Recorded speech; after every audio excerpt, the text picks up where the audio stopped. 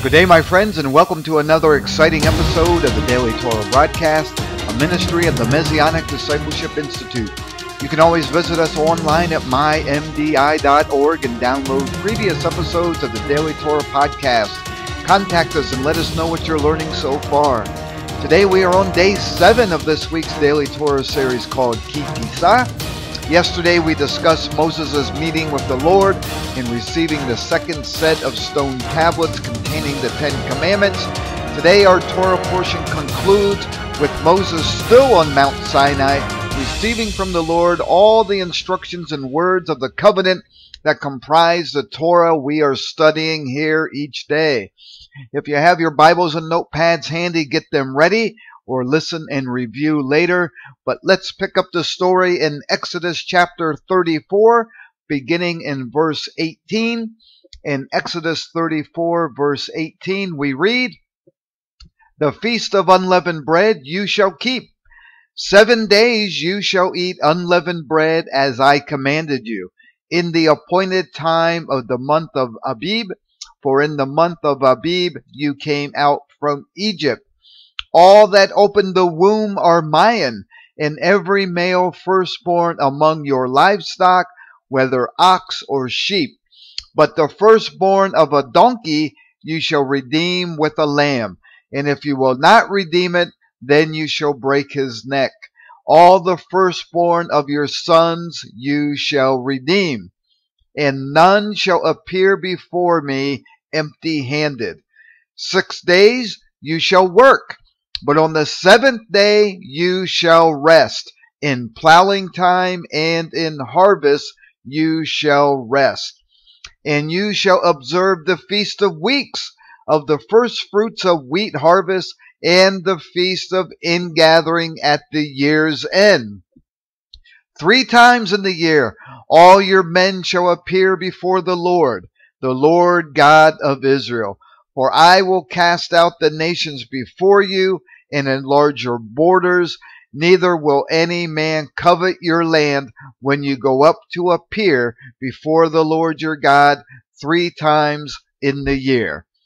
Now, my friends, God here once again confirms and reinforces the holy days and Sabbath observances where we are to meet and appear before the Lord. We discussed these in our previous episodes, and once again I encourage you to listen to our 41-part series on God's plan for humanity, where I go through each holy day and how Yeshua, our Messiah, fulfills and will yet fulfill each one. Yeshua kept the Sabbath and holy days when he walked the earth. He's the one who instituted them here and gave them to Moses. The apostles and early believers kept the Sabbath and holy days, and Paul never changed any of them.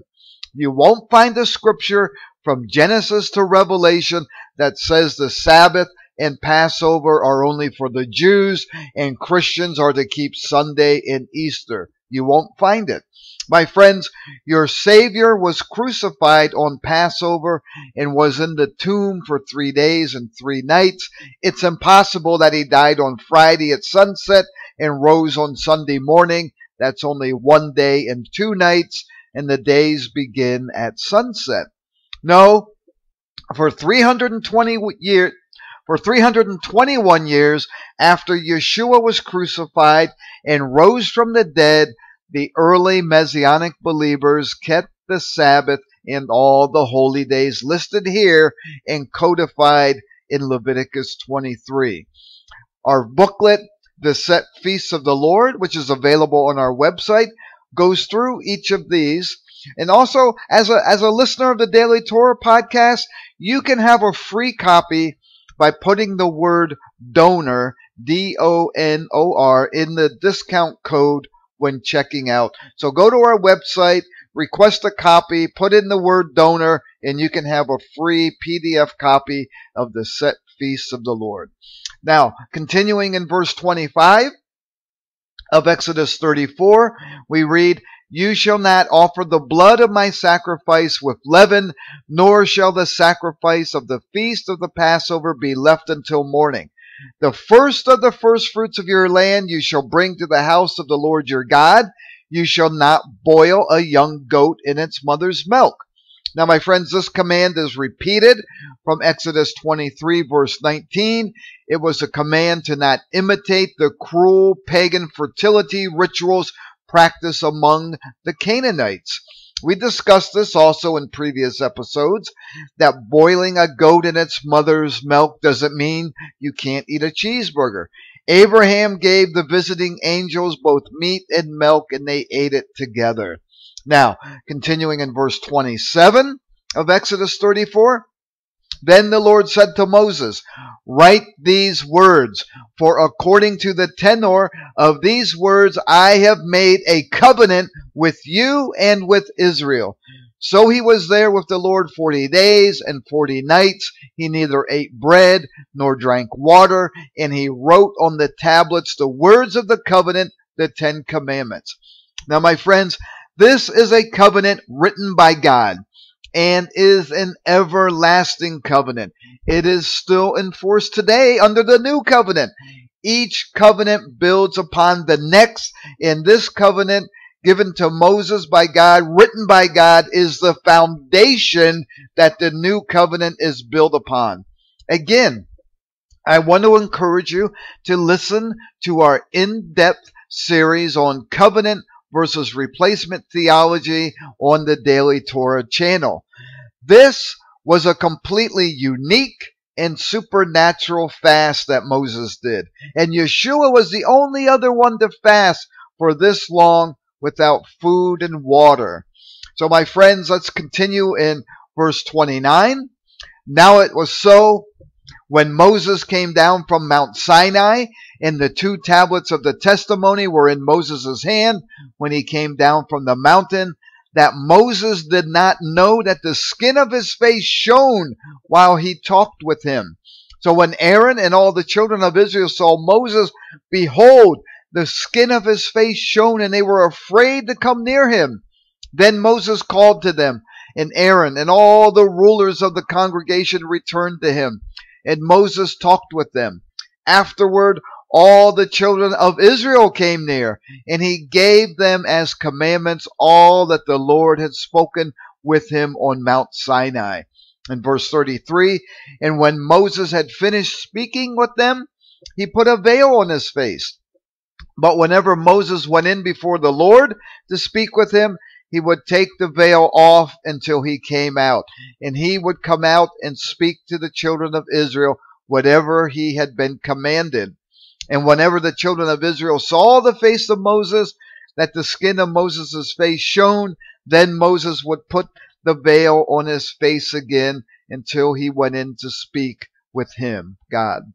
Now, my friends, close communion with God physically affected Moses. His face had a shining appearance that was so noticeable that both the leaders and the people of Israel were afraid to come near him. After such a remarkable fast, we would expect that Moses would look pale and sickly. Apparently not. Instead, his face shone with a radiance and a glow so great that it made others hesitant to come near him. Likewise, my friends, our life lived with God affects our physical appearance, especially the face. The peace, joy, love, and goodness of God should be evident on the face of the one who follows Yeshua. Now, Moses did not know his face glowed. He was unaware of the greatness of his own spiritual radiance. This was because Moses was a genuinely and deeply humble man. Moses experienced glorious, transforming communion with God on Sinai. Yet as he came down to the people, he once again involved himself directly in the work of governing and leading. My friends, when we receive divine revelation from God, write it down. Share it, and let your light shine among men, for we have been called to be a light to the world that should not be hidden. Now let's turn to our half-Torah portion for today and see how Elijah is doing from yesterday. In verse 33 of 1 Kings 18, we read, "And he put the wood in order, and he cut the bull in pieces, and laid it on the wood, and said, Fill 4 water pots with water, and pour it on the burnt sacrifice and on the wood. Then he said, Do it a second time. And they did it a second time. And he said, Do it a third time. And they did it a third time. So the water ran all around the altar, and he also filled the trench with water." Now, my friends, in wanting to make a deep impression upon the people, Elijah required more of Yahweh than he did of Baal. Elijah did not even suggest to the prophets of Baal that they went down or wet down their sacrifice once or twice, much less 3 times. Yet Elijah did this, confident that it was no harder for God to ignite a wet sacrifice than it was for him to set a dry one ablaze. Now, continuing in verse 36, "And it came to pass at the time of the offering of the evening sacrifice that Elijah the prophet came near and said, Lord God of Abraham, Isaac, and Israel, let it be known this day that you are God in Israel, and I am your servant, and that I have done all these things at your word. Hear me, O Lord, hear me, that this people may know that you are the Lord God, and that you have turned their hearts back to you again." Now, in verse 38, "And the fire of the Lord fell and consumed the burnt offering, and the wood, and the stones, and the dust, and it licked up the water that was in the trench. Now when all the people saw it, they fell on their faces, and they said, The Lord, He is God! The Lord, He is God!" My friends, some 50 years before this, Jeroboam, the king of Israel, officially disassociated the citizens of the northern kingdom from the worship of the God of Israel at the temple in Jerusalem. Nevertheless, Elijah still remembered the evening sacrifice that was offered according to God's commandment every day at the temple in Jerusalem. Elijah, like Moses, was a humble servant, and it was important for the people of Israel to know who their God was and who God's servant was. This was also essential, and it helps us to understand the whole event. Elijah did this according to the word of God. It was not prompted because of his own cleverness or vainglory. God led Elijah to the showdown with the prophets of Baal. When the fire of God fell, it went beyond expectation. It would have been enough if merely the cut up pieces of bull on the altar were ignited, but God wanted more than simple vindication. He wanted to glorify himself among the people. At this moment, the people were completely persuaded. Asked to choose between Baal and Yahweh, there was no choice to make. Obviously, the Lord was God. And then in verse 40, we see the end result of this magnificent encounter with the living God. In verse 40, "And Elijah said to them, Seize the prophets of Baal, do not let one of them escape. So they seized them, and Elijah brought them down to the brook Kishon and executed them there." My friends, since this was a contest between Yahweh and Baal, the prophets of each deity had to be responsible for their respective results. The great sin of King Ahab was his official sponsorship of the prophets of Baal. And now that the fraud of Baal was exposed, his prophets had to answer for it and were dealt with according to the law of Moses. So, my friends, you want to know why we have evil in the world? Because we allow it to live and thrive and spread like a cancer. Not that we take matters into our own hands, but our spiritual and judicial leaders have allowed evil to rise and infect the whole world, that it has now infested every segment of society, and those who are supposed to be our leaders actually worship it as their Baal god. Now, let's conclude our Daily Torah segment for this week with our Brit Hadashah portion. in 1 Corinthians chapter 10, verses 1 through 13. And let's put everything in perspective for us today. In 1 Corinthians chapter 10, verse 1, we read, "Moreover, brethren, I do not want you to be unaware that all our fathers were under the cloud. All passed through the sea. All were baptized into Moses in the cloud and in the sea. All ate the same spiritual food, and all drank the same spiritual drink. For they drank of that spiritual rock that followed them, and that rock was Messiah. But with most of them, God was not well pleased, for their bodies were scattered in the wilderness. Now these things became our example, to the intent that we should not lust after evil things as they also lusted, and do not become idolaters as were some of them. As it is written, the people sat down to eat and drink and rose up to play." In verse 8, "Nor let us commit sexual immorality as some of them did, and in one day 23,000 fell. Nor let us tempt Messiah, as some of them also tempted, and were destroyed by serpents. Nor complain, as some of them also complained, and were destroyed by the destroyer. Now all these things happened to them as examples, and they were written for our admonition, upon whom the ends of the ages have come." And now in verse 12, "Therefore let him who thinks he stands take heed lest he fall. No temptation has overtaken you except such as is common to man. But God is faithful, who will not allow you to be tempted beyond what you are able, but with the temptation will also make the way of escape, that you may be able to bear it."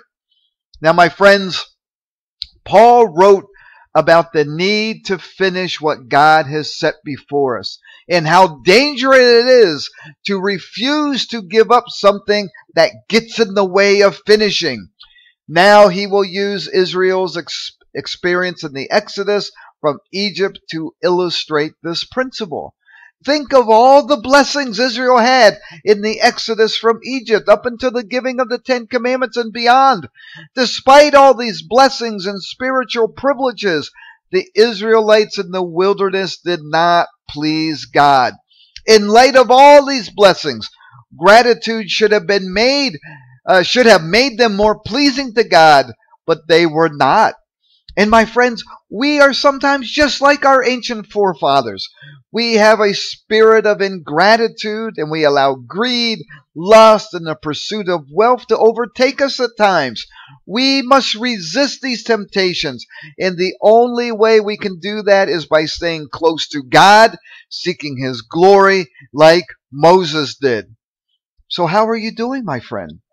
Do you start and end your day with a morning and evening living sacrifice of prayer and thanksgiving? Or do you wake up in the morning checking your little iPhone idol and who sent you a message, and then spending the evening watching TV and social media clips? Which God are you serving, my friend? And as Paul says, let him or her who thinks they stand take heed lest they fall. Thankfully, you are plugged into the Daily Torah podcast that you're listening to right now and are being filled each day with His word and encouragement. So my friend, be zealous for God like Elijah was. Hold fast, stand firm, and slay the Baals that are in your life. So let's end it here for today.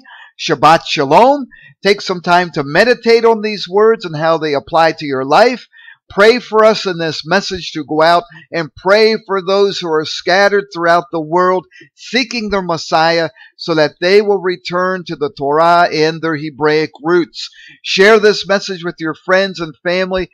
Post a link on your social media pages and help us spread the gospel. You never know whose life you may affect. Remember to visit us at mymdi.org. Take one of our free classes. Download the Daily Torah schedule. You can also order the Daily Torah series of books to follow along with. And if the Lord inspires you, please consider becoming a monthly sponsor so we can reach more people with these messages. Just click the giving menu option or donate button on the website. Tomorrow we will start our new Torah series. Until then, Shalom Aleichem, blessings and shalom, my friends.